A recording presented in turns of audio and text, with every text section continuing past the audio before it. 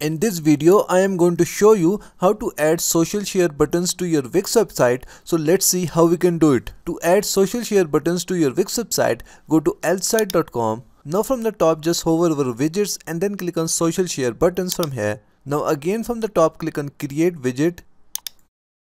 After that, scroll down from here, and here on the left side you will see multiple templates for the social share buttons. So we are going to select this template and then click on continue with this template.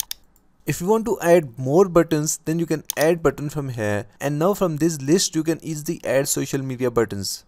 If you want to delete any button, just click on this three dots button and then click on delete. After that, just click on add to site for free. I am already logged into my account, that's why my widget is automatically created. But if you do not have an account on elsite.com, then you can sign up for an account. After that, from the top, just click on publish. Now from the packages, I will select this free one, and as you can see that our widget is now created. So now we are going to copy this code, go to Wix website editor. Now from the left menu, click on add elements, select embed code from here, select embed HTML. Now paste your code here and then click on update. And as you can see that our social share buttons are now added to our Wix website, and you can place them anywhere on your Wix website.